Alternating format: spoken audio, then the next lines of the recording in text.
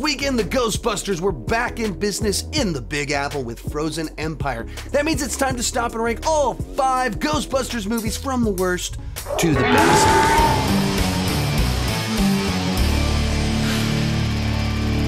Hi, my name is Sean, and I love to talk about movies and TV way too much. With that in mind, go ahead and join me down below in the comments section. Share your ranking of all 5 Ghostbusters movies. My ranking isn't the right ranking, it's just my ranking, and I would love to see yours. Also, I'd like to recommend the book, A Convenient Parallel Dimension, How Ghostbusters Slimed Us Forever. Basically, it's a behind-the-scenes book on the making of the entire Ghostbusters franchise. I listened to it over the last couple of weeks in preparation for Frozen Empire coming out, and making this video great insight into the entire franchise. You can listen to it for free if you sign up for a free trial of Audible at audibletrial.com/Sean Chandler. I do recommend the book and I do use Audible. Link is down below in the description, and let's get started. In last place, Ghostbusters 2016, and I am one of the few people on planet Earth that can honestly say Ghostbusters 2016 changed my life for the better. If you don't know, Sean Chandler Talks About started in July of 2016 when I went to go see Lady Ghostbusters on a date night with my wife. Yes, this is the actual picture that we took that night with the Snapchat filter on. And I went home the next day, and the online discourse surrounding the film was, if you like the film, it's because you're an idiot, and if you don't like the film, it's because you're a sexist. And I thought, maybe there's room for a slightly more nuanced take on the film. And I posted my very first review under Sean Chandler Talks About, and this channel that changed my life and career trajectory was born. Now, if you watch this as a Paul Feig ghost comedy with his usual ladies joining in, it's not one of his stronger films, but it's silly and harmless. But it's not just a Paul Feig ghost comedy. It's Ghostbusters, and as a Ghostbusters movie, it's a disaster and a huge disappointment for lifelong Ghostbusters fans. Now, to understand why this movie was so rejected by so many people at such a deep emotional level when it came out, you have to keep in mind that many of us had been waiting for a new Ghostbusters movie for 25 years when this film came out. And for over 20 years, Dan Aykroyd had been publicly saying he was writing a Ghostbusters 3, and at one point in time, it was going to have Chris Farley, and it was going to have Ben Stiller, and they were going to go to hell, and then he kept reworking it, and then around the late zeros, some of the writers from The Office came in, and they worked on a draft for it, and it was very publicly being discussed that they were trying to get Bill Murray to sign on, and he wasn't in it. This went on all the way up until mid-2014 after Harold Ramis had died. We'd been waiting for Ghostbusters 3 with the original cast. And so when very suddenly it shifts and Paul Feig is going to do a total reboot, and he's going to bring in his ladies from Bridesmaids and a couple people from Saturday Night Live to make his version of Ghostbusters, it felt like we'd been cheated and we'd been waiting for something that was never going to happen. There's a sense of loss in that. And that kind of defines them. Obviously, there's sexists out there and weirdos that troll the internet trying to spark up hatred. But there's a bunch of very normal people that were like, this isn't what I waited for. So when you take the movie as it is, I think Chris Hemsworth is the funniest person in the entire movie. I think he's a very funny actor. Can I ask why no glass? Oh, yeah, they just kept getting dirty, so I took them out. I'm not crazy about Kate McKinnon just being weird in the background or Leslie Jones just shouting, "Get out of my friend, Ghost!" But overall, I think the movie just fails to feel like Ghostbusters. The original 2 Ghostbusters were intentionally shot to not look like a comedy, to not feel like a comedy. Paul Feig's film feels like a comedy. It looks like a comedy. Characters behave like they're in a comedy. And that's just not Ghostbusters. It doesn't feel right. It feels like a lesser Paul Feig comedy. Adding to that, in typical modern blockbuster fashion, it feels like they feel obligated to just crank everything up to 11. So the PKE meters have all these spinning wild things. There's all of these different gadgets. Let's go.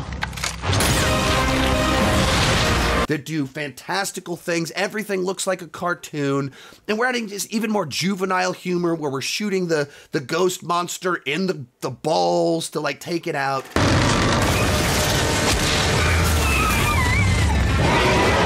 Yo, that's where you wanted us to shoot, right? Yes! Just a lot of things like this that just break the sense of groundedness that was in the original run of Ghostbusters films. Like, I don't hate this movie, it's just not a good Ghostbusters movie. Number 4, Ghostbusters 2. And this has always been a tricky one for me, because on the one hand, it's great that we have more of the original Ghostbusters. The original cast returned, the director returned, writing team returned. It has the aesthetic, the vibe of the original film. More of the original is the best and worst thing about this movie, because on the other hand, very clearly, there simply wasn't the inspiration here that was in the original film. Everyone's back, but it feels a bit like they're going through the motions, and they chose a story and plot line that feels like the safest and most risk-averse path that they could take, and thus it's kind of the least interesting. Bill Murray has made many quotes that have been disparaging of this film, but in one quote he specifically said, "They got us all together and they pitched a story idea that was really great. I thought, holy cow, we could make that work. But by the time we got to shooting it, I showed up on set and went, what the hell is this? What is this thing?" A big part of the problem with the film for me is that they chose to start off with the Ghostbusters basically out of business, washed up has-beens. A couple of them are doing birthday parties. We got one doing research. We got one hosting a TV show. But 5 years later, they're a joke. And so they have to like get back together, earn the respect of the town again, in which case it feels like we're just rehashing what we did in the first film rather than continuing and expanding and building on the foundation that was laid before. And I could forgive some of that if it was still really funny and had a bunch of really clever, witty ideas, but it's just not quite as funny this time. The lines aren't quite as sharp. Bill Murray's not quite as on. His dry wit doesn't hit like it did before. It's not bad, but it's just not as fresh. It doesn't work quite as much. It lacks that spark of life that infused every scene in the original film. And there are also just some simply goofy ideas in here. Do, re, gone. Where our main villain is weakened because people outside start singing. That's just not a great idea. There's still plenty of iconic, memorable things in this movie. The painting, River of Slime, Statue of Liberty, toaster dancing, courtroom scene. They're all memorable. There's good stuff in here. When you have a great director working with great writers, with a great cast and a great concept, there's plenty of fun to be had. It's watchable. I've seen the movie 20, 25 times in my life, but it's far removed from the original one, and I think it could have been better if they'd just taken more risks, if they'd dug a little bit deeper, and if they were just more excited to make the movie. And unfortunately, it seems like they just weren't, and they just played it safe. Today's video is brought to you by Factor. I'm in a crazy busy phase of life right now, and it's so easy to default to just eating junk out of convenience.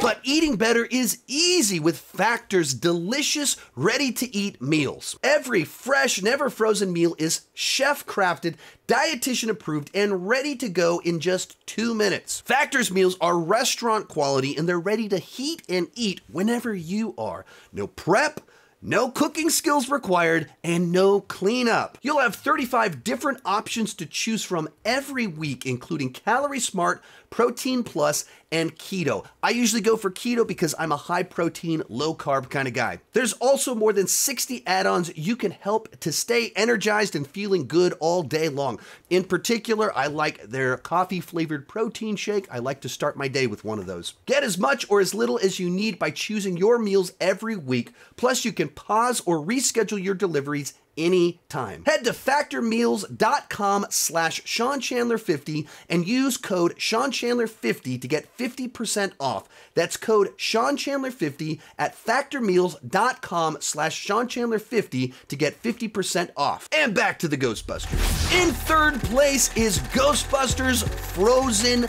Empire. And this is a movie that I had a lot of fun with, and it felt like the Ghostbusters film I've been waiting for decades. Before the film came out, the creators said that they intentionally wanted this film to feel a little bit like the real Ghostbusters animated show that I grew up watching. And I think this movie is able to capture that a good bit. Every other Ghostbusters film is about starting or restarting the Ghostbusters. This is the only one where the Ghostbusters are in action from the very beginning of the film, and that means they're just able to expand the lore, build out kind of the resources and teams tied to the Ghostbusters. They're able to kind of dive into the history of different ways ghosts have been captured in the past. And I just enjoyed all of those elements of this film. As always, the cast is a lot of fun. I think McKenna Grace is a standout. I think she's going to have a long career. She's incredibly talented. But also, I like the way that Ray and Winston were used in this movie, where Ray feels like the proud grandpa that misses the old days, but loves that there's new people kind of carrying on the torch. And then Winston is kind of like the CEO of the Ghostbusters, that's kind of in charge of what's going on. I love the way they kind of built out his character. Now, as much as I enjoyed the characters, the setting, the setup, and the basic idea of the story here, I also feel like they shot the first draft of the script. There's a lot of kind of issues with the pacing. It takes way too long for things to get going. There's way too many characters, there's too many subplots, and so it feels very spread out and cluttered while not really having all that complex of a story at the exact same time. And it's a movie where pretty clearly they did a lot of reworking in the editing. There's this whole shot that's the payoff of the original trailer that has Paul Rudd up on the roof in an orange jacket going, whoa! He never goes to the roof in the movie, so something happened where they redid the whole third act of the movie at some point in time, and you feel that. And so a lot of people were really disappointed by this film, and I can understand a lot of that. I can appreciate a lot of the criticism. I've seen other people saying it's terrible, it's the worst film in a decade, and I'm like, what on earth are you talking about? But it is flawed, but I had a lot of fun spending more time in the world of Ghostbusters and expanding the lore here. Our runner-up, Ghostbusters Afterlife, and to be perfectly clear, I love this movie. That's great! For me, this is exactly what the Ghostbusters franchise needed to get back on track. In a lot of ways, it's something brand new for the franchise. It's about a family moving to Oklahoma because a family member died. And at the same time, it's very true to the original Ghostbusters. For some of you, a little bit too true to the original Ghostbusters, a little bit too derivative. For me, it's the perfect mix of the familiar with something very new and different. In particular, this is the most character-based and emotional of the Ghostbusters films. The original Ghostbusters, the characters are great, but like we don't know anything about their personal lives. It's not like it's about big, gigantic character arcs. But with this film, it's all about the transformation that these characters go on, with a little girl connecting with a grandfather that she never knew and understanding herself more because of that. It's about a daughter that feels abandoned by her father. And through the course of the film, she realizes that while her dad was flawed, he still deeply cared about her. It's very reverent towards the original Ghostbusters in a way that pulls out big, gigantic emotions You just don't have that in any of the other Ghostbusters movies. Then it makes the movie stand out. You know, in my theater when I first watched it, a lot of people in the theater were crying, and even Bill Murray himself mentioned some tears were shed. Everyone that has seen it says that they cry at the movie, so it should be an extremely successful comedy. And the reason that that's so important and so powerful is Ghostbusters is a franchise that for many of us has been with us our entire lives, going back 35, 40 years since the original came out, and we have such deep emotional ties to it. So when you are able to tell a Ghostbusters story that taps into those connections, it makes for a special experience for the audience, and that's what I felt this movie was able to do. Beyond that, I think the comedy works here. That's kind of natural, grounded, character-based comedy that rolls out of the personality of the characters. I think Paul Rudd is a fantastic addition to the franchise that fits that type of comedy perfectly, where he just has a natural way of being amusing without it feeling like he's in a comedy. I think McKenna Grace is great. As I mentioned before, she's absolutely the star of this new set of films, and she's able to feel like Egon Spangler as this little girl. She's able to be funny, emotional, all the things that she needs to do. This to me this is one of the great legacy sequels that we've gotten that was able to tap into something really, really special. It was one of my most anticipated movies the year it came out, and it was one of my favorite movies the year it came out. Coming in at number 1, the original Ghostbusters. This is one of my favorite movies of all time. I have watched it countless times, and actually back in January, I was in LA for an awards show, and I stayed at the hotel where the hotel sequence was filmed at in this film, which was just a very cool experience. But when it comes to this movie, it's one of these classic lightning in a bottle situations where they had this great idea and the right talent got involved at the right time to just make something very special. And it was a true collaboration. In the book I mentioned at the beginning of this video about the making of the Ghostbusters franchise, they talk about Dan Aykroyd's original concepts, and they're way far out there. But as Ivan Reitman got involved and Harold Ramis got involved, all of their skills together were able to make something that was so accessible while being very weird. It could be funny while being spooky, and it could feel grounded while obviously being very fantastical. A big part of that is the fact that they made a movie that's really funny. Human sacrifice, dogs and cats living together, mass hysteria. But it plays it straight. It doesn't look or feel like a comedy. It's just people being funny. So much of that is Bill Murray's just dry wit, his responses to everything going on, his friends, everything, just makes for something special. It's a true genre bender where it doesn't neatly fit into one genre. It's a big spectacle film, it's a comedy, it's a spooky ghost story, all of those at the same time. In a lot of ways, this is the original big special effects comedy. And that's kind of what most blockbusters have turned into now, where you look at the MCU, they're big, gigantic spectacle films, and they're comedies. And that goes back to Ghostbusters 40 years ago this year. A big part of what elevates this film is right out of the gate, it establishes this core group of characters, and they just balance each other out really nicely. Where you have the excitable Ray, you have the nerdy Egon, and then you have the totally uninterested but plugged in Venkman. Venkman, what happened? Are you okay? He slimed me. And they balance each other out really nicely. Like, this is a movie that is jam-packed with exposition, where in most movies that would kill the film, but those exposition scenes shine in this movie as you watch each of the different ways that Ray, Egon, and Venkman, and then at the end of the film, Winston, respond to all of this. It's highly entertaining.